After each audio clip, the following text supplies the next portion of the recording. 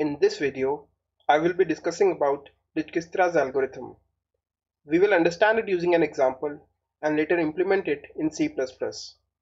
It would be good to have a basic understanding of graph and its forms of representation before proceeding with this video. If you have some doubts on that, I will recommend some videos from a graph playlist which you can refer. Now let's get started with the algorithm. Dijkstra's algorithm is an algorithm for finding the shortest path between nodes in a graph. So it is also known as shortest path algorithm. So basically, if you are given a graph and a source node and you have to find a minimum distance to reach a destination node, we use this algorithm. It has also been generalized now to find the shortest path from a source node to all other nodes of the graph, and the resultant structure that we'll get is shortest path tree, or SPT. So this is an important graph algorithm which has many real life applications. So it is widely used in cellular networks, GPS navigation systems, and routing protocols. Now let's see what is the principle behind this algorithm.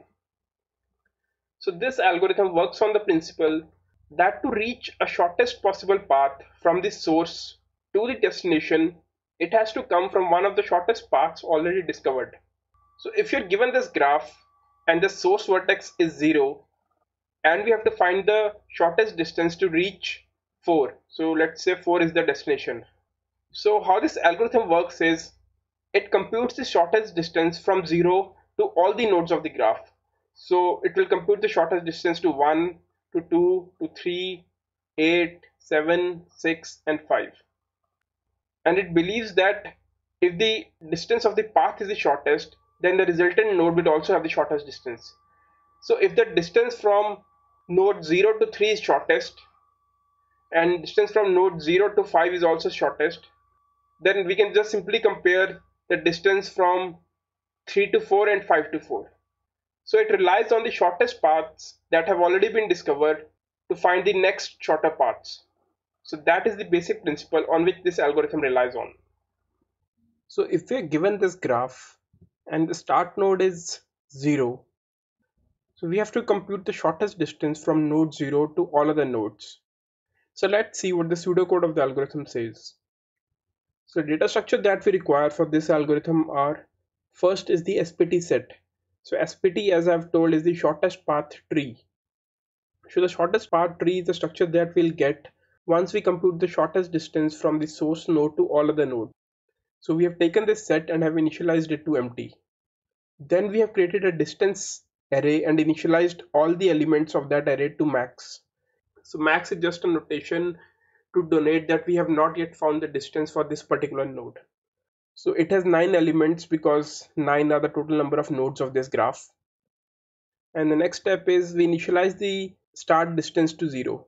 So because we'll be computing the distance from the start node, so we are initializing its distance to 0. So now let's see what the algorithm says. We have a loop here while SPT set is not equal to graph size. So as we saw that the SPT set is initially empty, so we'll be iterating this loop until the SPT set is not equal to the graph size. So that means until the SPT set contains all the elements of the graph, so all the 9 elements that we have here, we'll iterate in this loop. So in each iteration, we'll pick the minimum distance vertex from this distance array, which is not there in the SPT set. So we'll pick an unexplored node which has the minimum distance. We'll add that node to the SPT set, and for each adjacent vertex of that node, we'll compute a distance. Let's see the algorithm step by step.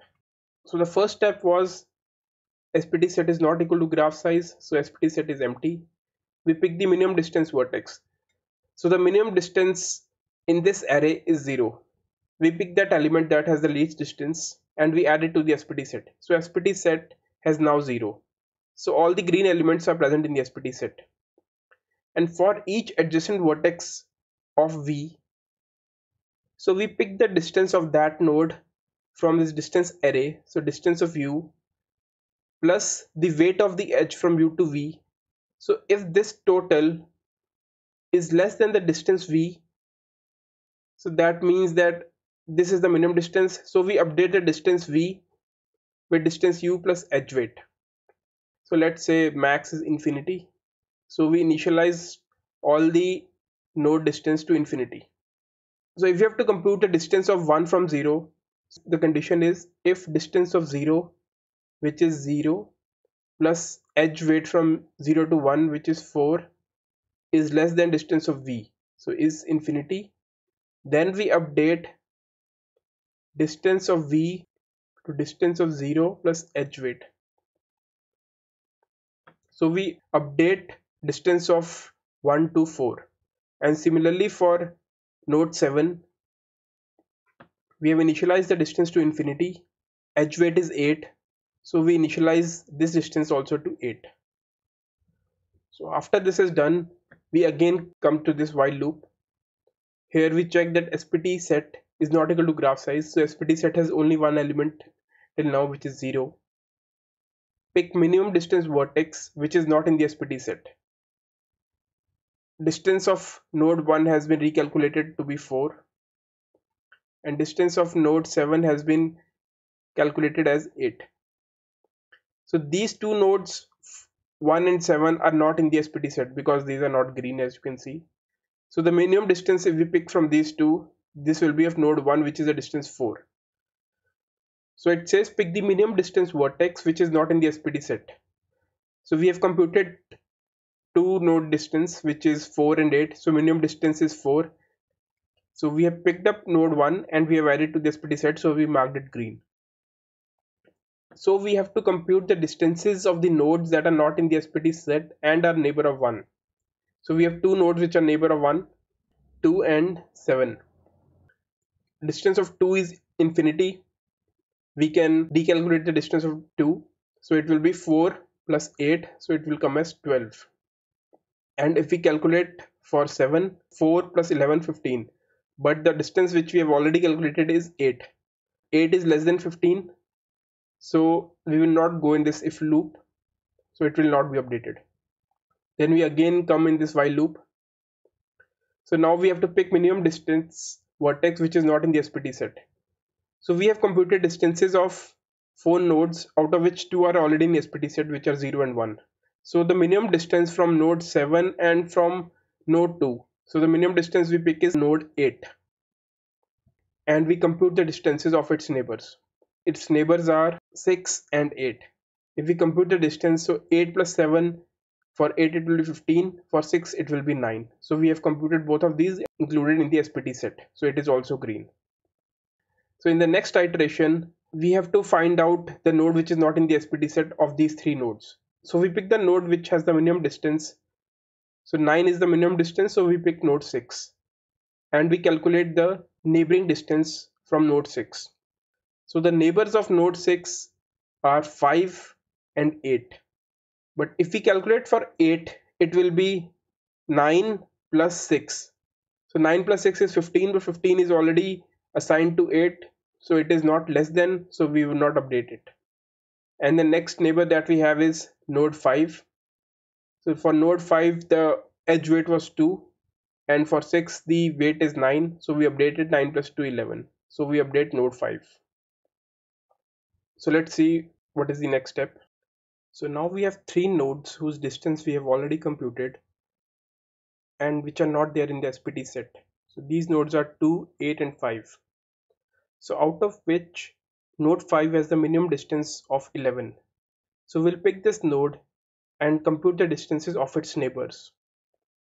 So the neighbors of node 5 are 4, 3 and 2. If we pick node 2 and compute its distance, so node 5 has a distance of 11 and the edge weight is 4, so distance will come as 15. But node 2 has already a distance of 12, so we will not update it. Node 3 has a distance of infinity, so if we compute it from node 5, it will be 11 plus 14, 25. And for node 4, it will come as 11 plus 10, 21. So we'll update these distances, and this is the graph that we'll get. So we have computed the distances of nodes 3 and 4. And node 5 has been included in the SPT set. So now out of all these 4 nodes, the minimum distance node is 2, which has a distance of 12. So we pick this node and compute the distances of its neighbors. So the neighbors of 2 are 3 and 8. So if we compute distance for 3, it will be, so 12 plus 7, it will be 19. The distance which is already assigned to 3 is 25. So 19 is less than 25. So we go in this loop and update the distance of 3. So we'll update the distance of 3 to 19. And if we do it for node 8, so distance will come as 12 plus 2 as 14. The distance which is already assigned to node 8 is 15. So 14 is also less than 15. So we'll update the distance of node 8 as 14. We have now 3 nodes which are not included in the SPT set, and the minimum distance currently is for node 8, which is 15. So we pick node 8, but there is no adjacent neighbor to it that has not been included in the SPT set. So we just include it in the SPT set. Then comes node 3, which is the minimum distance out of the 2 nodes left.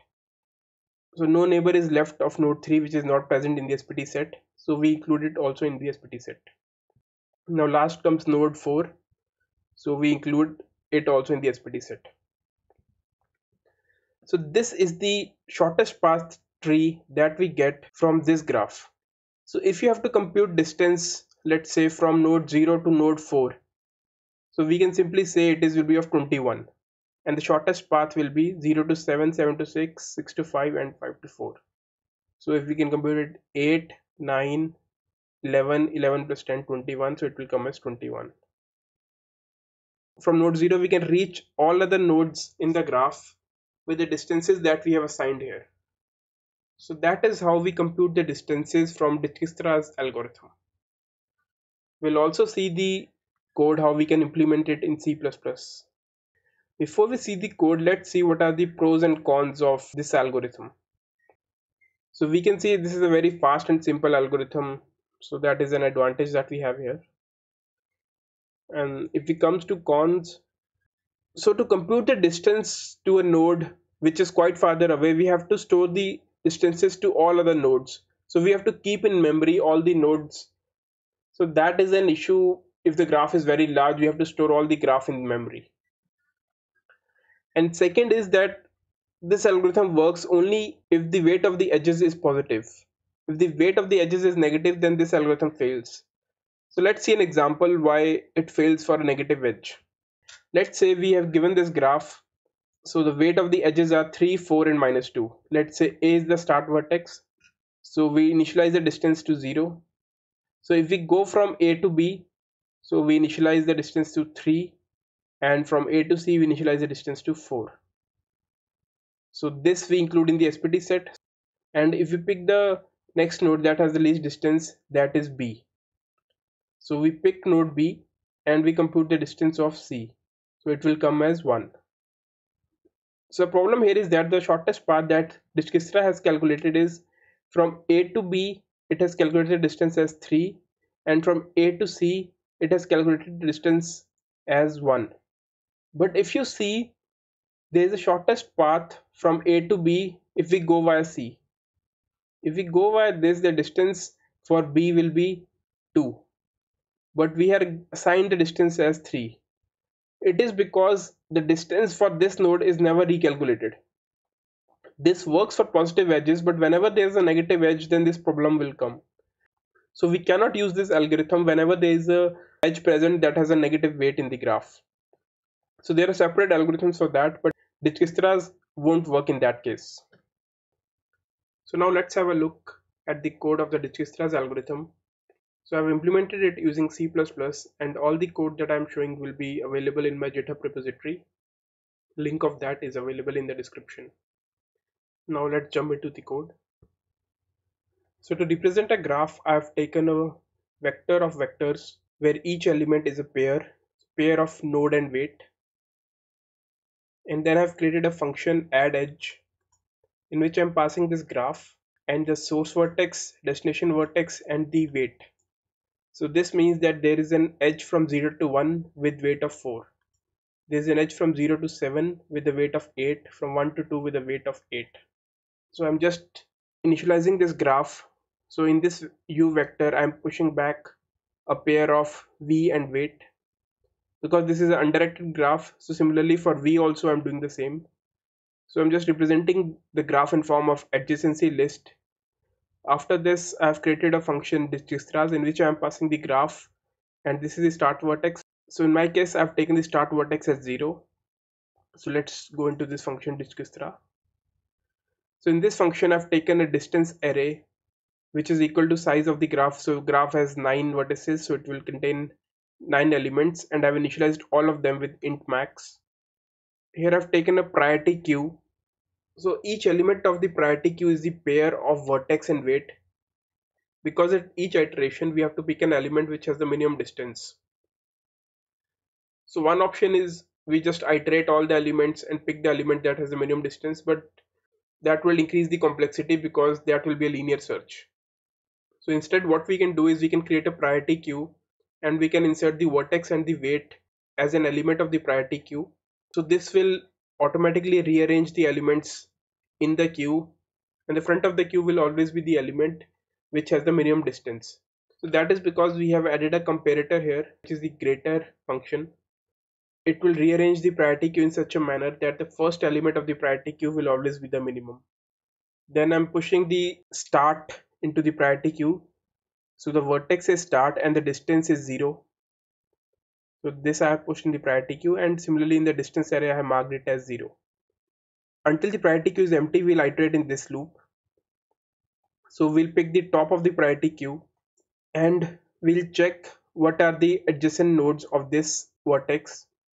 So for this vertex, since the pair was inserted in the priority queues, the first element will be the node and the second element will be the weight. Then we compute the distance of that node if we go through u, and if the distance that we calculate now is less than the distance that was already assigned, we reassign the distance and we push that element into the priority queue.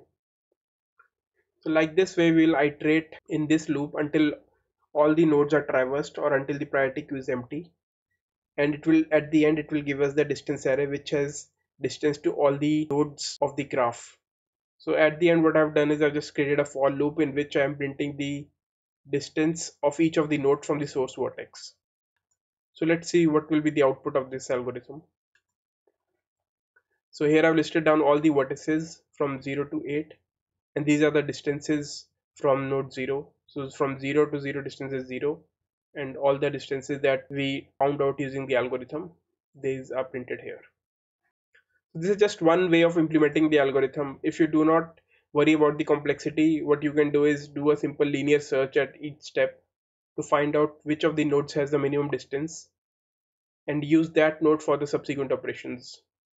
So it is just to do an optimization. We have used a priority queue because it will always give us the minimum element without doing a linear search. So I hope you guys have understood it. The code will be available in the GitHub repository, which I have added in the description box. So this was all about Dijkstra's algorithm.